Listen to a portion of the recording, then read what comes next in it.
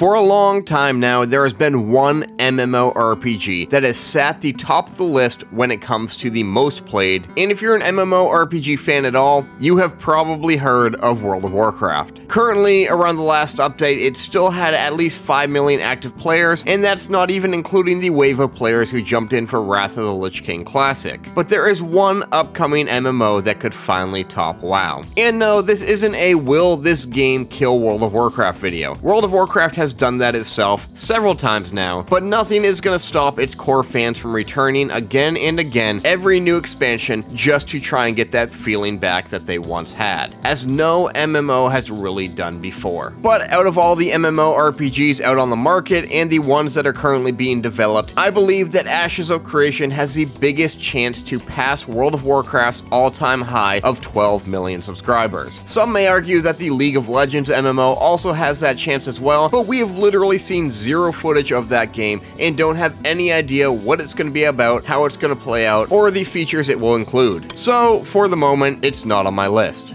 In order for Ashes of Creation to reach these levels, it should really look back on what made WoW so successful to begin with.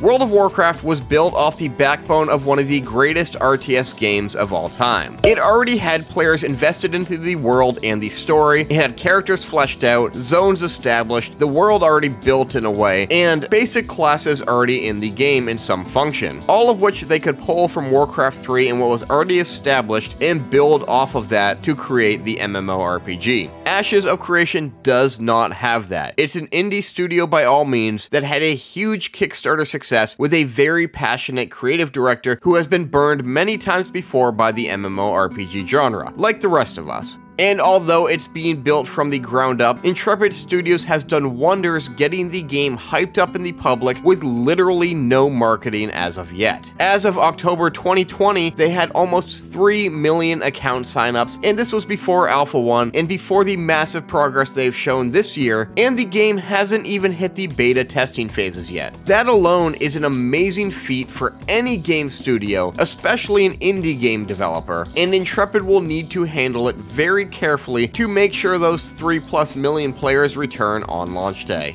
One of the biggest takeaways from World of Warcraft's success, though, was how easy it was for someone to get into who had very little knowledge or none at all of the MMO genre. I personally dabbled in the dark ages of Camelot for my first MMO before WoW, but World of Warcraft was the first time that I went all into an MMO. And what really got me there was how easy it was to understand from the moment you jumped into the world of Azeroth.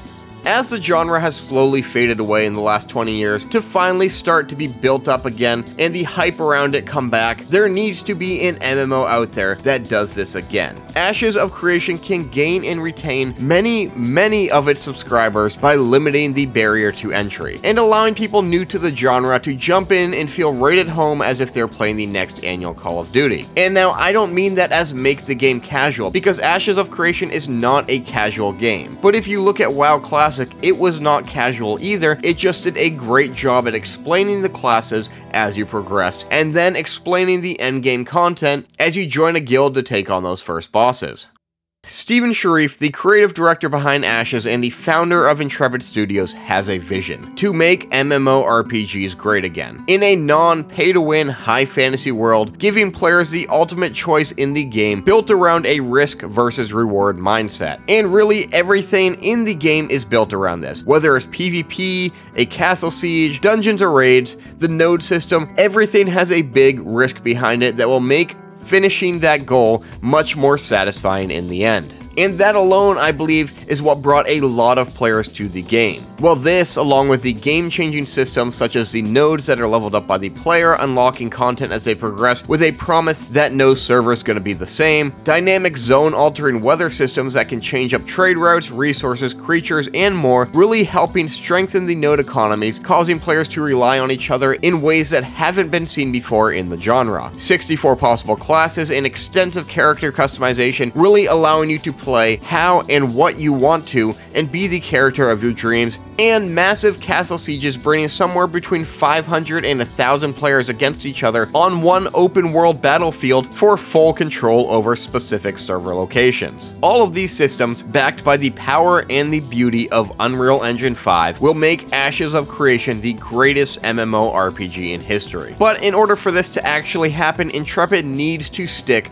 with Steven's vision no matter what. They can't have broken promises. Yes, things change during game development, but the whole reason Steven Sharif started Intrepid was because of being burnt out over and over again, wanting a great MMORPG to play. This really built the foundation of the studio. They have the time and the resources to make this possible. Steven has put in more than 30 million of his own money, along with the Kickstarter funds, and he is willing to put in even more if necessary. There is no corporate entity forcing them to hit deadlines. They can take as long as they possibly want to make sure this game is perfect. And as long as Intrepid sticks with that mindset, nothing will stand in their way from making Ashes of Creation the biggest MMORPG to ever hit the market.